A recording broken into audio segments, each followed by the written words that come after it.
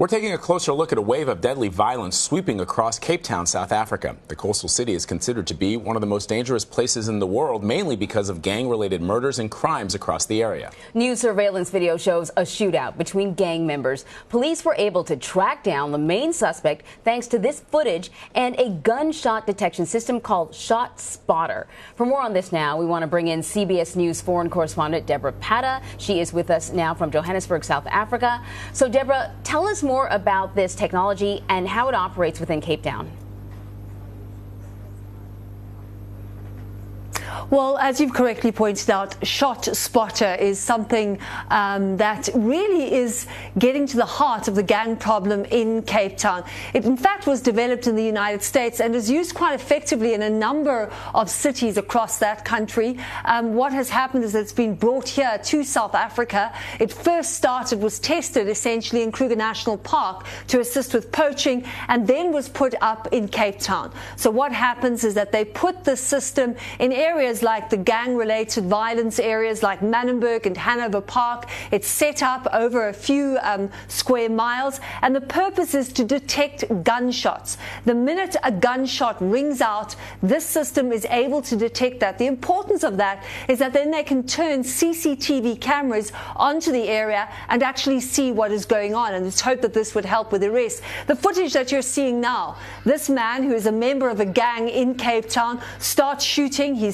The shot rings out. They then turn the CCTV cameras onto him. He continues to shoot. He runs as he's shooting, as you see in this footage. And then eventually at some point, he hands the gun to someone else, takes off the one jacket, replaces it with a white jacket, probably to avoid detection, and then continues as if nothing has happened. But this is all caught on CCTV cameras because of that initial shot being detected by this technology. Police were able to search a house, find the weapon, and a short while later actually apprehend the suspect, and a few months later they got a successful conviction.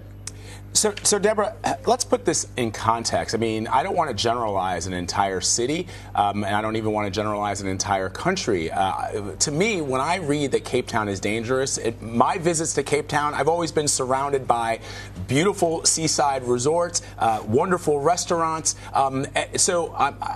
Just explain to our viewers, when we talk about this technology and how it's being used, perhaps in certain neighborhoods in Cape Town, but the city itself is a tourist attraction. It's one of the most beautiful cities in South Africa. Well, Vlad, you're quite right. When we think of Cape Town, we think of a tourist mecca. It is visited by 1.5 million people every year, and there's a good reason. It is exquisite. The beaches you've mentioned, the incredible restaurants, the beautiful mountains, the winelands. I mean, one can go on and on.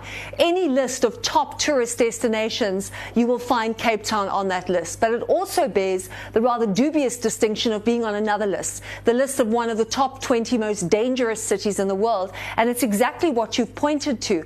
Whilst many parts of Cape Town, and particularly the tourist areas, are incredibly safe, it has high statistics, murder statistics, because of gang-related violence. So there are little areas within Cape Town, what's known as the Cape Flats, which are incredibly dangerous, incredibly volatile, and incredibly violent. I think the murder rate is something like 62%. That's 62 out of every 100,000 people. In 1 year alone, they tracked about 2,500 murders, which makes it about 15th on this list of top 20 most dangerous cities in the world. And that's what they're trying to bring down, because when I spoke to the Minister of essentially police enforcement, it's called Safety and Security in Cape Town, he said that 25 to 40% of those murders are actually related to gang violence. And if they can pull this down, obviously they decrease the statistics, they get off that most dangerous list, improve the quality of life for everybody, but importantly, actually make the place safer for everybody. But because of this one area, it's essentially pulling the whole city down. By comparison, Joburg,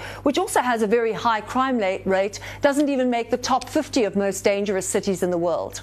Oh, that's interesting. This technology, this Shotspotter, it's already being used in some cities here in the U.S. Where I live in Philadelphia, they've had it for a few years. But what they don't have is this technology working with surveillance cameras. That combination has got to have an impressive impact on the city. Is it changing the city?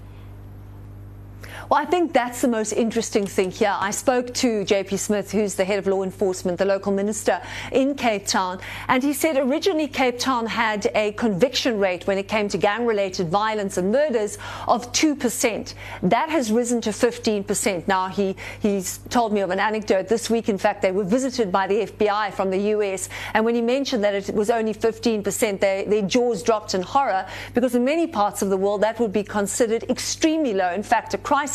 But if you consider where Cape Town has come from, over a very short space of time, that conviction rate has gone up to 50%. And he puts it down to this combination. On the one hand, you have what essentially are robotic ears. This ear, this listening device, this sensitive listening device that detects the shots. Then the cameras turn around and you have the robotic eyes. And together, this solution is improving the situation. Couple that with improved policing. They now have a designated drug and gang-related task force. They have dedicated investigative and prosecutorial units.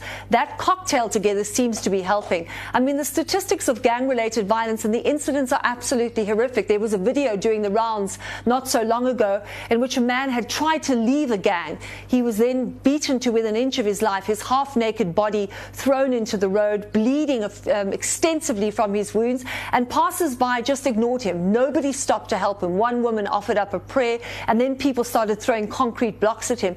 That's how desensitized people are to violence in this particular area. Children weren't even shielded from this horrific act. So what they are hoping is that with this, they will get that conviction rate even higher, and not only make it safer and get off that top 20 list, but make it a better place for people to live in places like Manenberg and Hanover Park. Young kids growing up with that violence, they just want to get an education. They don't want to be dragged into this violence, and they want to find a way out. So this is good news for a city that really needs it.